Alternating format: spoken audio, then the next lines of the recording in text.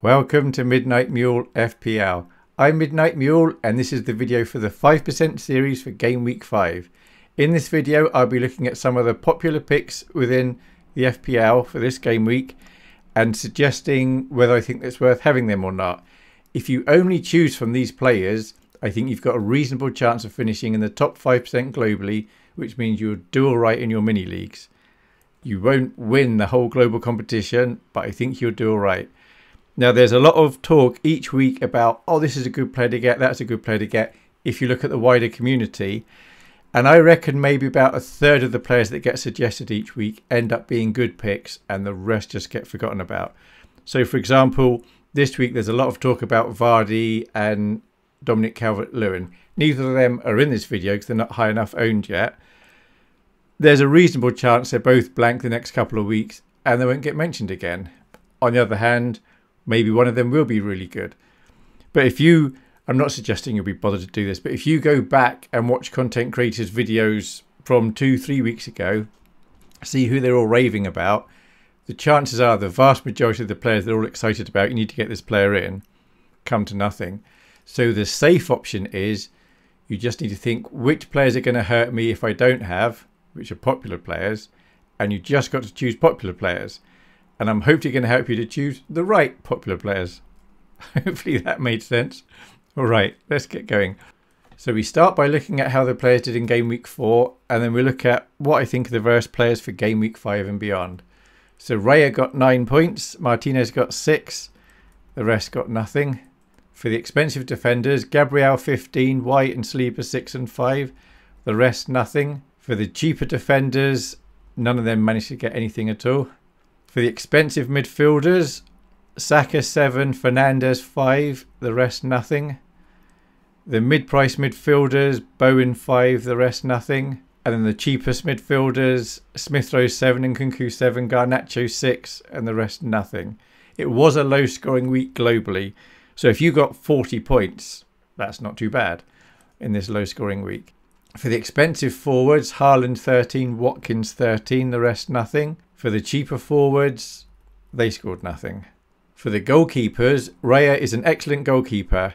This coming game week away to Man City is probably going to be Arsenal's toughest game of the season. But he's still absolutely fine. He's still very highly owned. He's worth playing. If you have to make a transfer this week for a goalkeeper, he's the keeper to probably get. If you're wildcarding, and it's unlikely you need to, but if you have to wildcard this week, again, he's probably the goalkeeper worth getting. Beckett is also a very good keeper. The downside of both of these is, of course, you can only have 2 outfield players from either of these clubs if you go with them. But these are probably the best 2 keepers in the system.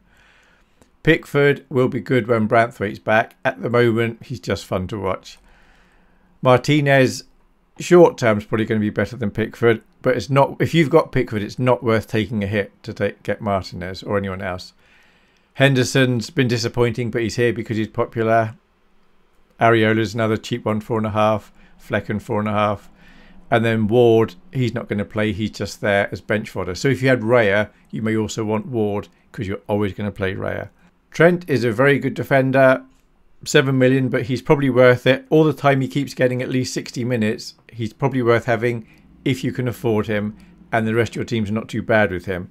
It's not worth having Trent if it means you've got a couple of very weak players, but in isolation he's absolutely worth having at only 7 million, in my opinion. White for Arsenal. So we've got 3 Arsenal defenders in the system that are quite popular. White's the most expensive and he doesn't seem to have been quite as attacking this season as last season. So if you want an Arsenal defender, if you're looking to buy one, I'd suggest one of the other 2. But White's perfectly good. If you've got him, he's fine to keep until you wildcard. Virgil van Dijk, he's also good. He's not going to get as many attacking returns as Trent, but he's perfectly good, 6 million. Gvardiol, we still don't know Man City's first choice 11. At time of recording, the Champions League for Man City hasn't started yet. It starts within the hour though. And Gvardiol is playing, and so is Rico Lewis. So we don't know each weekend who's going to be playing, but hopefully after a few weeks we'll have a better idea. So Gvardiol's okay to keep at the moment, but I'd say don't go buying him because until we know he's always playing, he's not worth having. But if you've got him, he's fine to have. Saliba's not worth buying this week, but he's worth having. Gabriel, not worth buying this week, but he's worth having. Pedro Porro is fine to get this week. He's only 5.5, and if he stays fit and Spurs keep playing the way they do, he's fine to just play every single week. Doesn't matter who he's playing. Rarely going to get a clean sheet probably, but he's always got a reasonable chance of an attacking return.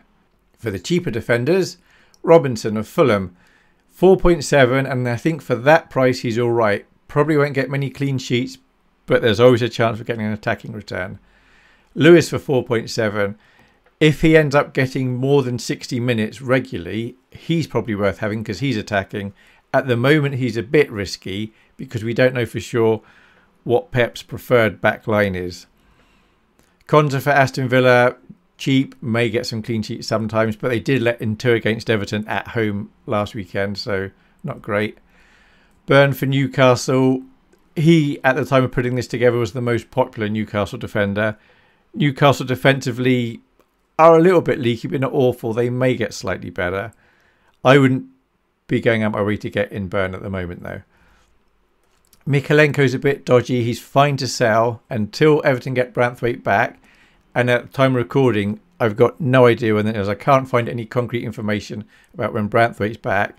Everton are going to be quite leaky. But he's only 4.4, and that does give you a bit more money to spend elsewhere.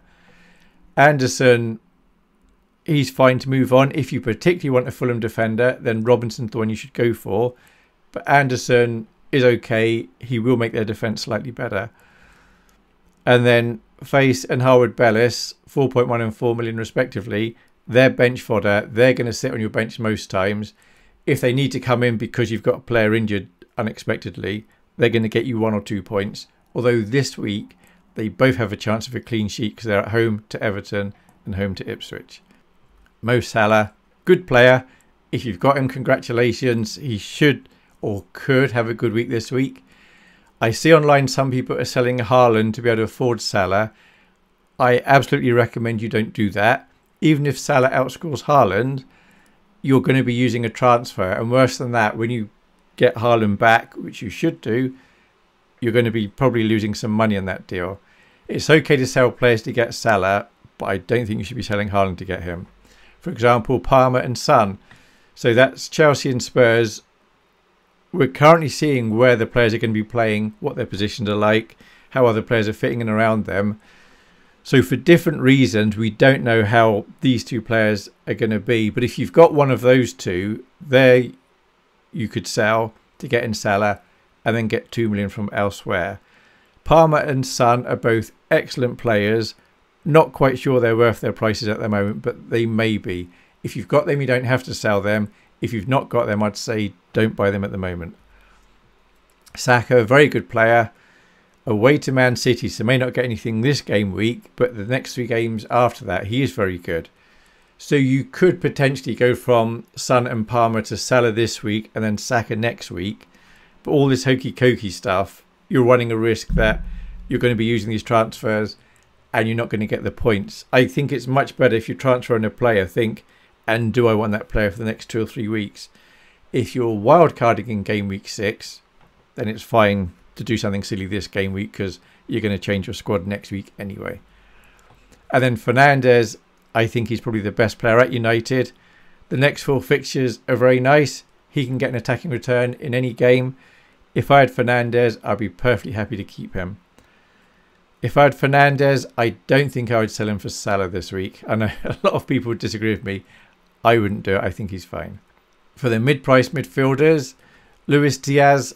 So with Liverpool playing in the Champions League, we don't yet know what the minutes are going to be, and there is competition for spaces. If he gets a good amount of minutes, then he's a very good player to have. But we don't know that is going to be the case. If you've got him, he's absolutely worth keeping. If you've not got him, I'd say he's probably not worth buying at the moment.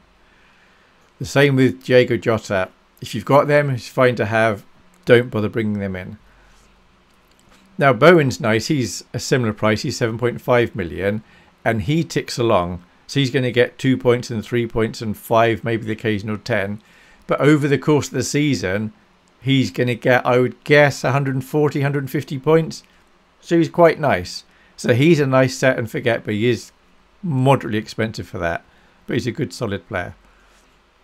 Gordon, when Newcastle are on form, he's very good. When they're a bit below par, he's a little bit less lucky. The next game's away to Fulham, home to Man City, away to Everton. He may get something. If I could have Bowen or Gordon, personally at the moment, I'd probably go Bowen. If you've got Gordon, he's fine. If you want to sell him, that's fine as well. Mbeumo.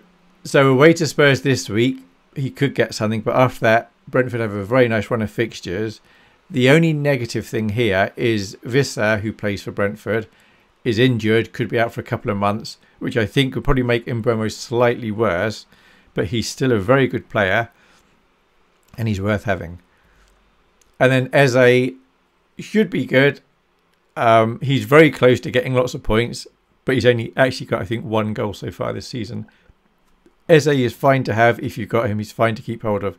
If you want to move him on, you can, but he's fine to keep. For the cheapest midfielders, Garnacho is very good, and it's very frustrating for this game that he only seems to get a few minutes each game. If he starts starting every game week and getting a good number of points, then he's probably definitely worth having. But at the moment, because he's such a big minutes risk, unfortunately, he's probably not worth having, but it's a shame. If you want to get him, that's fine. He's just risky when it comes to the minutes. And Nkunku's a funny one, and even though he scored last game week, because with Chelsea, we don't know who's playing and who the first choice is, or at least I don't, it's okay to sell him. I would say don't buy Nkunku at the moment. If you want to sell him, you can. If you want to keep him, that's fine. But a bit like Garnacho, we don't know what the minutes are going to be. And obviously, the longer you're on the pitch, the more chance you've got of scoring points. Smith Rowe at 5.7. Now, he's only getting between 60 and 70 minutes a game, but he at least starts. And he's had, I think, 2 attacking returns in 4 games so far. At only 5.7, I think he's quite good. And he may end the season on 120, 130 points. So for the price, I think he's pretty good. Semenyo, he seems to be a very good attacking player for Bournemouth. I've put him as good soon. If you need to get someone in now and you want to choose Semenyo, that's fine. They're away to Liverpool this week, so good chance of not getting any points. But after that, he's got a reasonable chance of getting some decent points in the next few games. So next week, he'll probably be down as a good player. I'm just putting him as good soon because if you want to buy him now because you've got some emergency, that you could do. For example, if you had Palmer and Son, and I don't suppose you have, but if you had those two, you could sell them and buy Salah and Semenyo, and that'd be completely reasonable. Morgan Rogers, so he's a points dodger at the moment. He's very close to getting lots of points, but he's not actually got any returns yet. Now, every now and then we get a player in the game who seems very, very close every game to getting points, but doesn't do it. He may end up being one of those, or it may be within the next few games he's going to go on the run and get lots of points. If you've got Rodgers, he's absolutely fine to keep. If you've not got him, personally, I think he's not worth buying at the moment. Winks, he's down here as bench fodder. He's only 4.5 million. If he sits on your bench every week, that's fine. The point of him is he frees up money. So if you had Palmer and Nkunku, you could sell them for Salah and Winks would just be on your bench. But if Winks has to play sometimes, he'll get you 2 points, and that's all right. Haaland, absolutely worth having, I think. Even though he's playing Arsenal, still got a reasonable chance of getting a goal. And even if he doesn't, that's fine. Away to Newcastle, maybe he won't score then. But he's so popular. If you don't have him and he scores points, it's going to really hurt your rank. So if it's possible to have him in your team, he's worth having. If you've not got him, but you've still got your wild card, then maybe play your wild card next game week and buy him then. If you've not got him, don't buy him this game week unless you're wildcarding. Watkins, he may be injured. He played in the Champions League yesterday. He's probably all right. There's pictures of him, I think, with ice on his foot. He's probably all right. If he's fit, he is a good player and he's worth having. So Isak, he also went off at half-time injured. We don't know if he's playing this weekend or not. So I'd absolutely say don't buy him if you've not got him. If you've got him, he's fine to have and just hope he either plays 90 minutes or no minutes. Absolutely don't buy him though. And if you want to sell him to get somebody else, that's all right. So Havertz, good striker for Arsenal, away to Man City this game week, so a reasonable chance of no return there. But the next few games after that are very nice. So you could do Isak to Havertz this game week if you wanted to. Next game week may be better. If you're not doing any transfers and you've got Isak, maybe getting Havertz this week's worth doing. And then Solanke, 7.5 for Tottenham. We can reasonably assume if he stays fit, he's going to get quite a lot of goals this week. And at 7.5 million, he's absolutely worth it. So he's a bit of a gamble because we don't know when he's going to start being good, but he probably is going to be good. For the forwards, the cheaper forwards. So Chris Wood's very good, as in for 6.1 million, he's very good. He could well get maybe 12 to 16 goals this season. So you could play him every week. It doesn't matter who he's playing. And every 2 or 3 weeks, he could get you a goal. And you need to have some cheaper players in your squad. He's all right to do for that. Munez hasn't been getting the minutes. He's not been getting the points. If you've got him, he's completely sellable. Absolutely, I would say don't go buying him. If you end up having to play him, that's okay. But you need to think of him as somebody you need to be moving on eventually. So João Pedro, he didn't play last game week because he was injured. Who had a slight knock rather when he was playing for Brazil. The assumption is he is going to play this game week. If he does, he's absolutely worth having. After this game week, the games aren't quite so good, so probably not worth buying. But if you've got him, I'd say he's worth keeping. So Welbeck, I'd say don't buy him. Not because he's a bad player, but after this game week, Brighton's fixtures aren't so good. If you've got him, well done. He's absolutely fine to have. He's worth playing this game week, but don't bring him in this week. And then Cannon on here. There's a number of 4 million forwards. They would just be bench fodder. They'd sit on your bench and they may not get any minutes the whole season. So he just represents a 4 million forward. So we're now going to look at the bench order. Start with the goalkeepers. This is my suggested bench order for the keepers that are in the system. You do whatever you like. This is just my suggestion based on how many points they're likely to get, how highly owned they are, and a few other factors that I throw in there. The first keeper you see that you've got, I'm suggesting, is the one on your bench, which means the other one is the one you're playing. So Ward, almost certainly not going to play. Flecken, away to Spurs, probably not going to get a clean sheet. West Ham playing Chelsea, probably not a clean sheet. Palace playing United, probably not a clean sheet. Pickford at Leicester, definitely letting goals there, I think. So Martinez at home to Wolves. On the surface, you'd say, oh, there's a reasonable chance of a clean sheet there, but it's a derby. And derby games, doesn't matter who the better team is, it always lives itself out a bit. That could be a scrappy 2-3 or 3-3 game. Could be lots of bookings. He's a wind-up merchant. He's going to be a lot of fun to watch in that game. Might be a bit frightening having him, but I would play him over any of the other keepers on here. Then we've got Raya. Although he's away to Man City, he's very highly owned. He's probably got a better chance than any of these other keepers of a clean sheet this week. If you don't play Raya and put him on your bench, he's probably going to really hurt you when he gets some points. And then for this game week, if you've got Becker, I think he's the best keeper to play. Now for the remaining players, I'm going to whiz through all of them apart from 6, who are the captain choices. The first player you see that you've got, I suggest, is position 3 on your bench. The next one, position 2. The last one, position 1. But as always, you do whatever you like. This is just my suggestion. So you got a 4 million striker. He's a position 3 on your bench. After that, Mikalenko, Anderson, Byrne, Winks, Faust, Konsa, Harwood Bellis, Munez, Robinson, Lewis, Gvardiol, Semenyo, Nkunku, Garnacho, Smith-Rowe, Rogers, Welbeck, Bowen, Gordon, White, Saliba, Gabriel. Now, if you've got 2 Arsenal people at the back, so 2 of these defenders or one of these defenders and Raya, I'd say it's fine to drop one of those Arsenal players further down the pecking order and play like Gordon instead. So if I had Saliba and Gabriel, I'd be fine to play Gabriel and Gordon and maybe bench Saliba. But if I only had Gabriel or Saliba, I would play them before Gordon. Hopefully that makes sense. Havertz, Fernandes, Virgil van Dijk, Wood, Eze, Mbeumo, Son, Saka, João Pedro, who will hopefully play 90 minutes or nothing, Diego Jota, Luis Diaz, Pedro Porro and Trent Alexander-Arnold.